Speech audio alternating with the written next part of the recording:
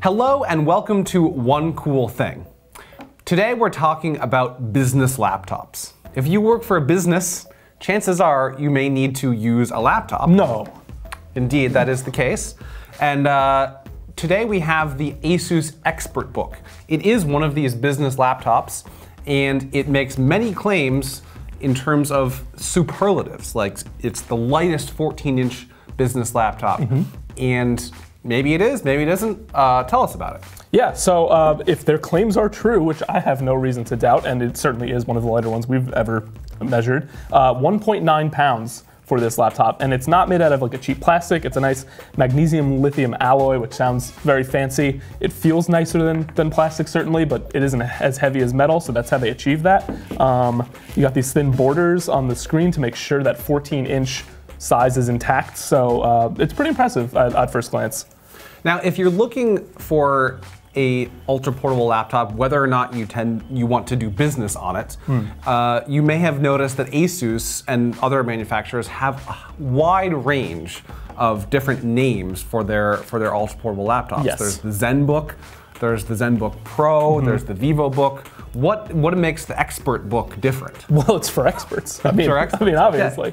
Yeah. No, this is sort of an iteration of one they had before, which did not share the name, but it's kind of the evolution of that. So they've rebranded it as ExpertBook, and that kind of incorporates a lot of things. It's an Intel Project Athena laptop, so it's kind of a holistic approach to being light, having good connectivity, being a good performer, which we'll get to in a second.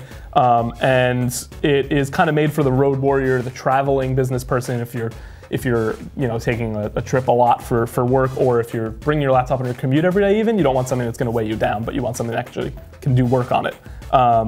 And so all the features kind of add up to that idea, and it does it pretty well. It's super light, as I said. The keyboard's pretty comfortable to type on, and you do have a big roomy touchpad, which includes this button to pop up a touch calculator, which is kind of neat. We've seen that a couple times on other Asus laptops and also I think some MSI laptops. Because small laptops like this, you obviously lose the room for a physical number pad. So it's nice for people who need that often to enter data to be able to pull that up. Yeah, see, the two best things about this is not only is it a calculator, but you can also use it to enter numbers into an Excel spreadsheet. But we should point out that it is not a full-fledged screen pad, which you can find on some of the ZenBook and ZenBook Pro models.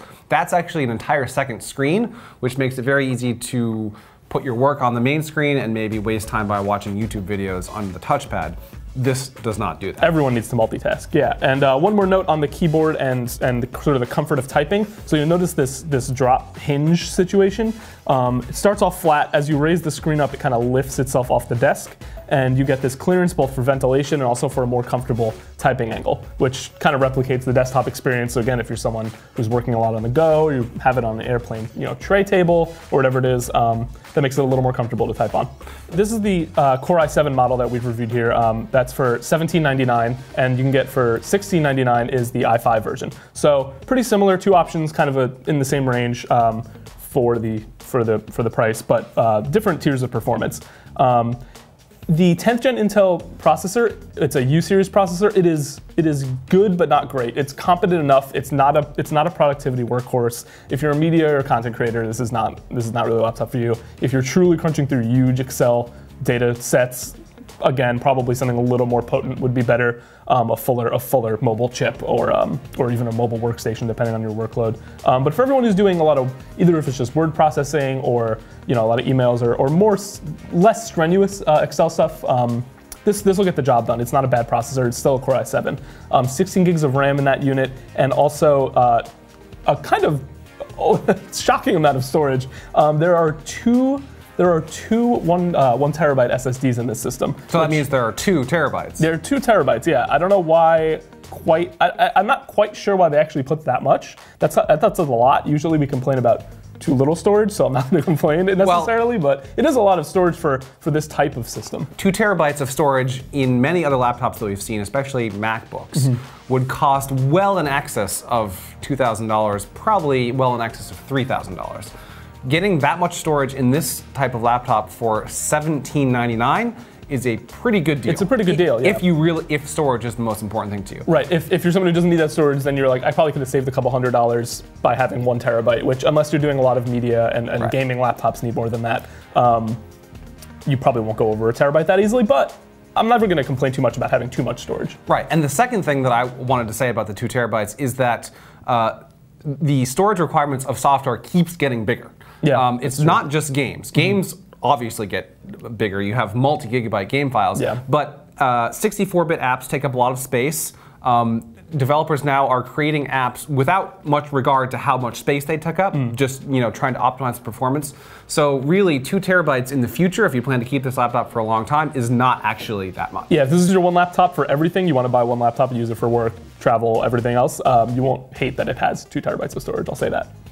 Now this is a 10th gen Intel processor. What about the graphics? So it's just going to be the integrated graphics, not even the upgraded integrated graphics that are included in some newer models. It's just the base level Intel UHD graphics, which not for 3D tasks, frankly, not for gaming. It's pretty mid to low end, mostly low end performance as far as the graphics is concerned. So if you need to do 3D tasks and if you have any interest in playing games, although again this is a business laptop, so probably not. Now, since the Asus ExpertBook is a business laptop, that means you're going to have to plug stuff into it, like conference room AV systems, and you're going to have to video conference with your colleagues. Yes. Can it do that? It's got you covered. So it has this, again, part of the Project Athena sort of approach is a lot of connectivity, a lot of features, a lot of extras that make it kind of worthwhile. As far as the webcam, right here, it also has IR for Windows Hello login, which I do love Windows Hello. It has a physical privacy shutter here, so you can flip this switch and close yourself off from the world. No one can spy on you. For ports on this end, we have HDMI and 2 USB-C Thunderbolt 3 ports. So A+ on that for data transfer speeds. You need HDMI on a business laptop. Yes. There's tons as much as we'd love to think that you don't. There's lots of conference rooms out there now that have Google Cast capabilities, but it does not work 100% of the time. And if you then find out that you try to go reach for a wire and find out that your laptop is the one that doesn't have the HDMI port, it's pretty annoying. So yes. I approve. And another USB 3.0 over here. So all told, a lot of good connectivity, especially for something so thin. And it also, as far as related to Windows Hello login, also has a fingerprint sensor for login. So you've got 2 ways to avoid typing in a PIN or a password. You can either use your face or you can use your fingerprint. And because this is a business laptop, you're going to want to probably deal with some sensitive data, and so it's nice that it has those additional layers of security. Yeah, got TPM, it's got it all. Another great thing that's, again, as far as Project Athena and making sure this is good for the road is the battery life of the system. It maybe set a record on our battery tests. It lasted for 29 hours, which is pretty insane. They did claim up to 24 hours of battery life, so give or take usage and what you're doing on it and brightness and volume and all those things. On our standardized test, it lasted for more than 24 hours. So yeah, which is not necessarily the results that you will get if you're using this throughout the course of a business day, but 29 hours is by far the longest that we've seen recently. Yeah.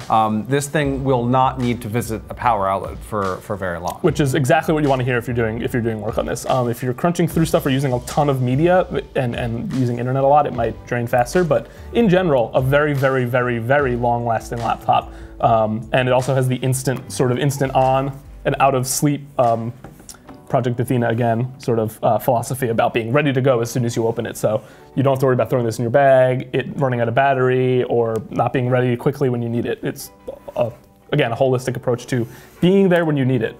Now, what about the screen options? So it's just the one display, and it's pretty straightforward. Full HD, which is 1920 by 1080 resolution, and anti-glare coating, and that's kind of it as far as the screen features. It's nothing too fancy. There's no touch.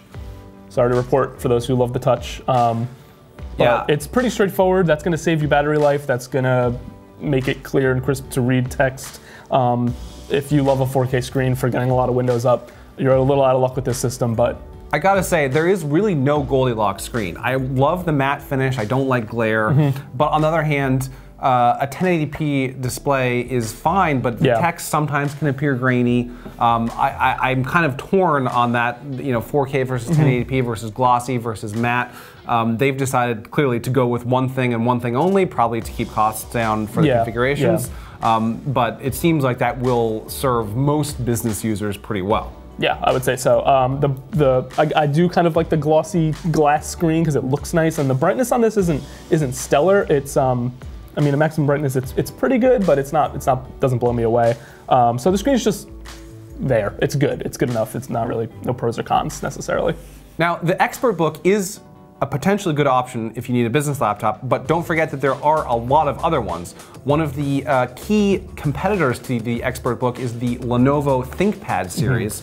We particularly like the ThinkPad X1 Carbon, which is the same screen size, 14 inches. It also has the option for a matte display, but the ThinkPad X1 Carbon matte display has touch capabilities, which I personally love because there are just some things with Windows that are better with touch. Yep. Not necessarily drawing or writing or using it as a tablet, but sometimes you just want to go back and you press the back button on the screen, it works great.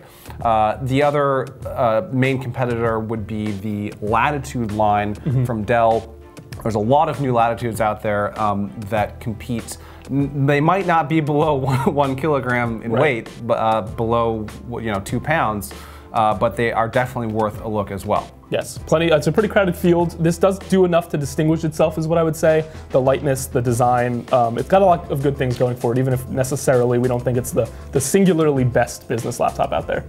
So the Asus ExpertBook is an extremely thin and light business laptop, and it costs $1,800 in the configuration that we have here, which includes 2 terabytes. Count them. 2 terabytes of storage, as well as a 10th generation Intel processor. This combination could be a great choice if you're a business user who is frequently on the go.